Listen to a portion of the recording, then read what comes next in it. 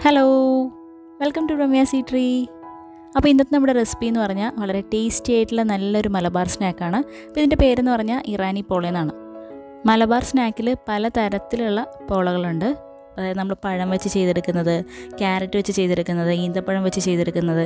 പക്ഷേ അതൊക്കെ basically sweet ആയിട്ടുള്ള റെസിപ്പീസാണ്. പക്ഷേ ഇത് നമ്മൾ അതിൽ നിന്ന് വ്യത്യസ്തമായിട്ട് ചിക്കൻ ഉപയോഗിച്ചിട്ടാണ് ഇതിനകത്തുള്ള സ്റ്റഫിങ് കൊടുക്കുന്നത്. അതുകൊണ്ട് തന്നെ ഇത് കുറച്ച് സ്പൈസി ആയിട്ടുള്ള ഒരു ഡിഷ് കൂടിയാണ്.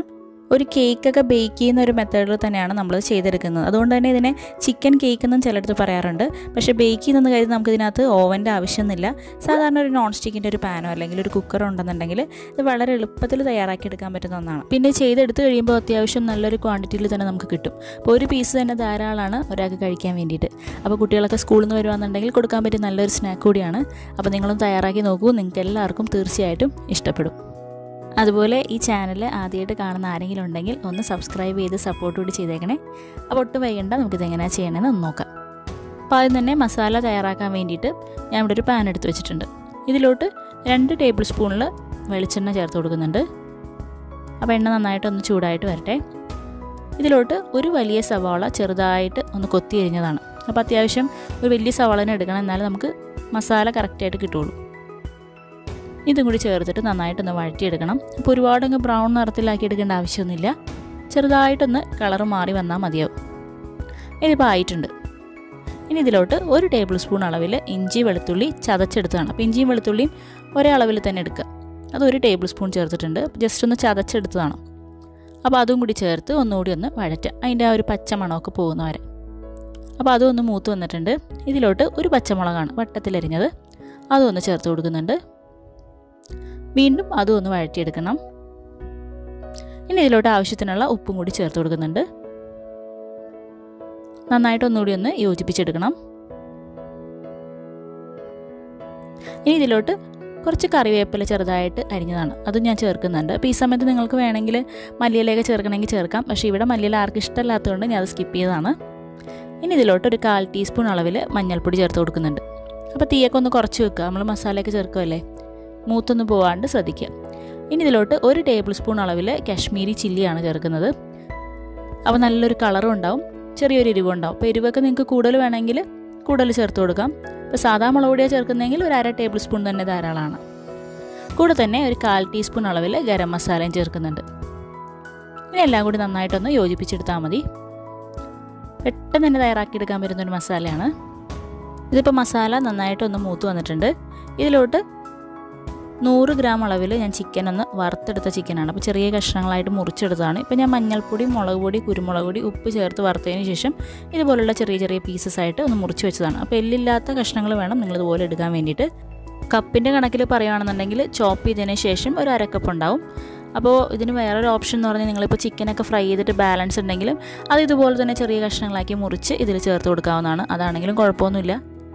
ഇത് നന്നായിട്ടൊന്ന് യോജിപ്പിച്ചെടുക്കണം. ചിക്കനിൽ ആ മസാലയൊക്കെ നന്നായിട്ടൊന്ന് പുരണ്ട് കിട്ടുന്നവരെ ഒരു 2-3 മിനിറ്റ് ഒന്ന് മിക്സ് ചെയ്ത് കൊടുത്താൽ മതി.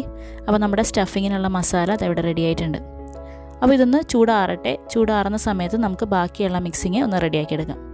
അപ്പോൾ അതിന് വേണ്ടിയിട്ട് ഞാൻ മിക്സിയുടെ ഒരു വലിയ ജാറാണ് എടുത്തിട്ടുള്ളത്. ഇതിലോട്ട് നമുക്ക് ആവശ്യമുള്ളത് 2 കോഴിമുട്ടയാണ്. അപ്പോൾ മുട്ട ഓരോന്നായിട്ട് നമുക്ക് ഇതിലോട്ടൊന്ന് പൊട്ടിച്ചിട്ട് കൊടുക്കാം. അപ്പോൾ അതാ 2 മുട്ടയും ഇട്ടിട്ടുണ്ട്.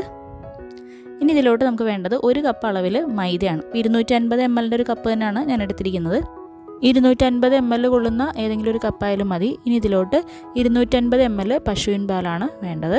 അപ്പോൾ ആദ്യം നമുക്കൊന്ന് മിക്സ് ചെയ്ത് നോക്കാം. കട്ടി ആയിട്ട് തോന്നുന്നുണ്ടെങ്കിൽ കുറച്ചുകൂടി പാൽ ലാസ്റ്റ് ചേർത്ത് കൊടുക്കാവുന്നതാണ്. ഇനി ഇതിലോട്ട് ഒരു 1/3 കപ്പ് ഓയിലാണ് ചേർക്കുന്നത്. അതായത് ഒരു 1/4 കപ്പും ഒരു 2 ടേബിൾ സ്പൂണും. ഇപ്പോൾ ഞാൻ സൺഫ്ലവർ ഓയിൽ തന്നെയാണ് ഇപ്പോൾ എടുത്തിരിക്കുന്നത്. അതും ഇതിലോട്ട് ചേർത്ത് കൊടുക്കുന്നുണ്ട്. ഇനി ഇതിലോട്ട് ആവശ്യത്തിനുള്ള ഉപ്പും കൂടി ചേർക്കുന്നുണ്ട്. കൂടെ തന്നെ ഒരു 1/2 ടീസ്പൂൺ കുരുമുളക് പൊടി ചേർക്കുന്നുണ്ട്. കൂടെ തന്നെ ഒരു 1/4 ടീസ്പൂൺ അളവിൽ ഗരം മസാലയും കൂടി ചേർക്കുന്നുണ്ട്. ഇനി ഇതെല്ലാം കൂടി ചേർത്തിട്ട് നമുക്ക് മിക്സിയിലിട്ട് നന്നായിട്ടൊന്ന് ബീറ്റ് ചെയ്തെടുക്കുകയാണ് വേണ്ടത്. അപ്പോൾ ഞാൻ നന്നായിട്ടൊന്ന് അടിച്ചെടുത്തിട്ടുണ്ട്. പെട്ടെന്ന് തന്നെ ആയി കിട്ടും. ഇതിപ്പോൾ കുറച്ചൊന്ന് കട്ടിയായിട്ടാണ് ഇരിക്കുന്നത്, കണ്ടോ, കുറച്ച് തിക്കാണ്. അപ്പോൾ നമ്മൾ ചെയ്തെടുക്കുമ്പോൾ കുറച്ച് ഹാർഡായി പോകാൻ ചാൻസ് ഉണ്ട്. കുറച്ചുകൂടി അപ്പോൾ ഒന്ന് ലൂസാക്കണം. അപ്പോൾ അതിന് വേണ്ടിയിട്ട് ഞാനിപ്പോൾ 1 ടേബിൾ സ്പൂൺ പാലും കൂടി ചേർത്തിട്ടുണ്ട്. അപ്പോൾ അതും കൂടി ചേർത്ത് നന്നായിട്ടൊന്നുകൂടി ഒന്ന് ബീറ്റ് ചെയ്തെടുക്കാം. ഇതാ ഇതിപ്പോൾ ഒന്നുകൂടി ഞാൻ നന്നായിട്ടൊന്ന് ബീറ്റ് ചെയ്തെടുത്തതാണ്. ഇത് കണ്ടോ, ഇതിപ്പോൾ കറക്റ്റ് ആയിട്ടുണ്ട്. നമ്മൾ എടുക്കുമ്പോൾ ഇങ്ങനെ ഒഴുകി വരണം, ഒരു ഫ്ലോയിങ് കൺസിസ്റ്റൻസി, ഒരുപാട് തിക്കും അല്ല ഒരുപാട് ലൂസും അല്ലാത്തൊരു രീതിയിൽ വേണം നമ്മൾ ചെയ്തെടുക്കാൻ. എന്നാൽ മാത്രമേ നമ്മൾ ചെയ്തെടുക്കുമ്പോൾ ആ പോള നല്ല സോഫ്റ്റായിട്ട് കിട്ടുകയുള്ളൂ. കണ്ടോ, ഈ ഒരു രീതിയിലാണ് നമുക്ക് വേണ്ടത്. അപ്പോൾ ഞാനതൊരു ബൗളിലോട്ട് ഈ ഒരു മിക്സ് മാറ്റുകയാണ്. കംപ്ലീറ്റ് ഞാനിപ്പോൾ ഒഴിച്ചു കൊടുത്തിട്ടുണ്ട്. കണ്ടോ, ഈ ഒരു രീതിയിൽ തന്നെ നിങ്ങൾ മിക്സ് ചെയ്തെടുക്കണം. ഒരുപാട് ലൂസ് ആവരുത്, അതോടൊപ്പം തന്നെ ഒരുപാട് ടൈറ്റായി പോകാനും പാടില്ല. ഒരു ഫ്ലോയിങ് കൺസിസ്റ്റൻസിയിൽ വേണം ചെയ്യാൻ വേണ്ടിയിട്ട്. ഇനി നമുക്കിത് എങ്ങനെയാണ് പോളയാക്കുന്നതെന്ന് ഒന്ന് നോക്കാം. അപ്പോൾ അതിന് വേണ്ടിയിട്ട് ഞാൻ ഇതുപോലെ ഒരു അലൂമിനിയത്തിൻ്റെ തട്ട് ഗ്യാസിൻ്റെ മുകൾ ഭാഗത്തായിട്ട് വെച്ചിട്ടുണ്ട്. അപ്പോൾ നമ്മളിങ്ങനെ ഒരു ബേക്ക് ചെയ്യാനാണ് പോകുന്നത്. ഇപ്പോൾ നോൺ സ്റ്റിക്കാണ് നിങ്ങൾ ഉപയോഗിക്കുന്നതെങ്കിൽ ഇതുപോലെ ഹൈറ്റ് കൂടിയിട്ട് ഡയമീറ്റർ കുറഞ്ഞ തരത്തിലുള്ള ഒരു പാൻ വേണം ഉപയോഗിക്കാൻ. ഒരുപാടങ്ങ് പരന്ന ടൈപ്പ് ഉപയോഗിക്കരുത്. പരന്ന ടൈപ്പ് എടുത്തു കഴിഞ്ഞാൽ നമ്മൾ ചെയ്യുമ്പോൾ ആ ഒരു ഹൈറ്റ് ഒന്നും കറക്റ്റായിട്ട് കിട്ടില്ല, ഒരു ഭംഗി ഉണ്ടാവില്ല കാണാൻ.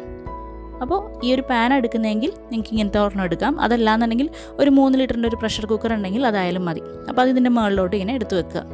ഇപ്പോൾ ഞാൻ ഫ്ലെയിം ഓൺ ആക്കിയിട്ടുണ്ട്. ഇതിലോട്ട് 1 ടീസ്പൂൺ ബട്ടർ ഒന്ന് ചേർക്കുന്നുണ്ട്. അപ്പോൾ ബട്ടർ നന്നായിട്ട് എല്ലായിടത്തും ഒന്ന് ഇതുപോലെ ഈവണായിട്ട് വന്നിട്ടുണ്ട്. കണ്ടോ, ഇനി നമ്മൾ നേരത്തെ തയ്യാറാക്കി വെച്ചിരിക്കുന്ന ആ ഒരു മിക്സില്ലേ, അതിൻ്റെ പകുതി ഭാഗം ഇതിലോട്ട് ഞാനിപ്പോൾ ഒഴിച്ചു കൊടുക്കുകയാണ്. പകുതി ഒഴിച്ചു കൊടുത്താൽ മതി. കണ്ടോ, പകുതി ഭാഗം മാത്രം ഒഴിച്ചു കൊടുക്കാം ബാറ്ററിൻ്റെ. ഇനി നമുക്കിതൊന്ന് ചെറിയ തീയിൽ വെച്ചിട്ട് ഒരു 3 മിനിറ്റ് അല്ലെങ്കിൽ ഒരു 4 മിനിറ്റ് ഒന്ന് അടച്ചു വെച്ചിട്ട് ചെറിയ തീയിലിട്ടിട്ട് ഒന്ന് വേവിച്ചെടുക്കുക. ഒരുപാടങ്ങ് വേവണ്ട, ഒരു കുറച്ച് വേവായാൽ മതി. അതിൻ്റെ മുകളിലോട്ട് നമുക്ക് സ്റ്റഫിങ് വെക്കാനാണ്. ഈ സമയത്ത് നമ്മൾ വെച്ച് കഴിഞ്ഞാൽ ആ സ്റ്റഫിങ് താഴോട്ട് വീഴും. അത് ഒഴിവാക്കാൻ വേണ്ടിയിട്ടാണ്.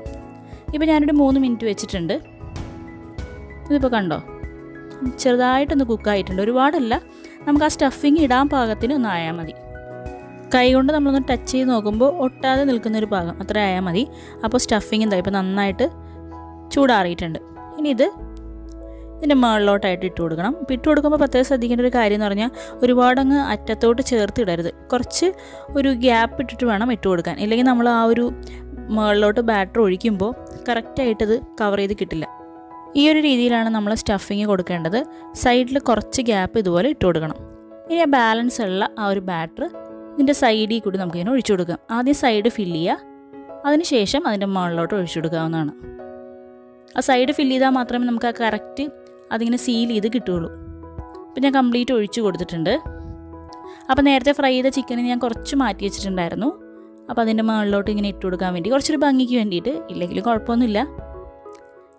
ഇനി കുറച്ച് ക്യാപ്സിക്കം കൂടി ഇട്ട് കൊടുക്കുന്നുണ്ട്. അപ്പോൾ ഞാൻ ഗ്രീൻ നിറത്തിലുള്ള ക്യാപ്സിക്കമാണ് ഇടുന്നത്. അപ്പോൾ ഒരു പ്രത്യേക ടേസ്റ്റ് ഉണ്ടാവും കഴിക്കുമ്പോൾ. എന്ത് കളറുള്ള ക്യാപ്സിക്കം വേണമെങ്കിലും ഇട്ട് കൊടുക്കാവുന്നതാണ്. അത് ഇതുപോലെ തന്നെ ഒന്ന് ഇട്ട് കൊടുക്കാം. അപ്പോൾ എല്ലാ ക്യാപ്സിക്കും ഇതുപോലെ ഇട്ട് കൊടുത്തിട്ടുണ്ട്. ഇനി വളരെ ചെറിയ തീയിലിട്ടിട്ട് നമുക്കിതൊന്ന് ബേക്ക് ചെയ്തെടുക്കുകയാണ് വേണ്ടത്.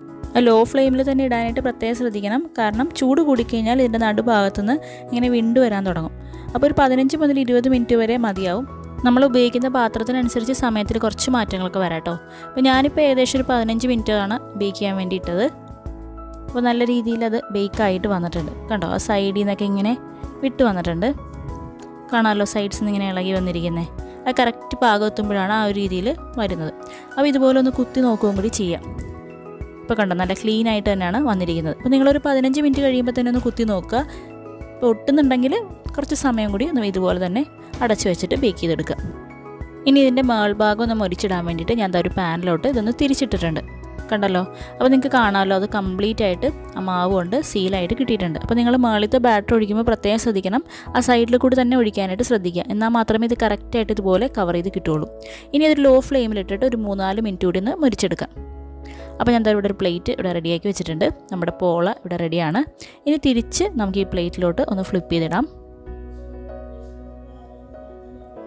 കണ്ടോ, അത് കറക്റ്റായിട്ട് നല്ല രീതിയിൽ നല്ലൊരു ഷേപ്പിൽ തന്നെ നമ്മുടെ പോള റെഡി ആയിട്ടുണ്ട്.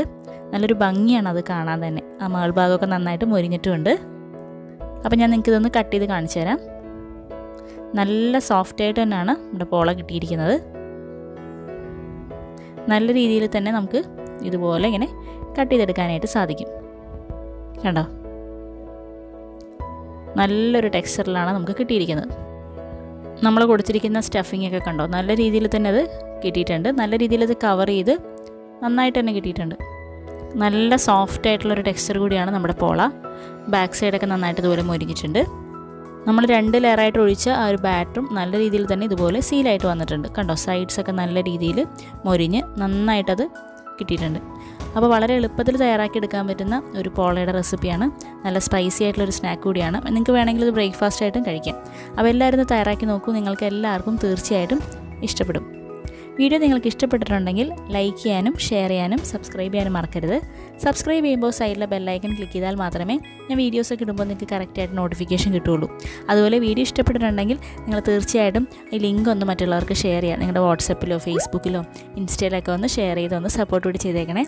അപ്പോൾ അടുത്തൊരു പുതിയൊരു വെറൈറ്റി ഡിഷുമായിട്ട് നമുക്ക് വീണ്ടും ബ്രഹ്മ്യ സീറ്റിലൂടെ കാണാം. അതുവരെ എല്ലാവർക്കും ടാറ്റാ.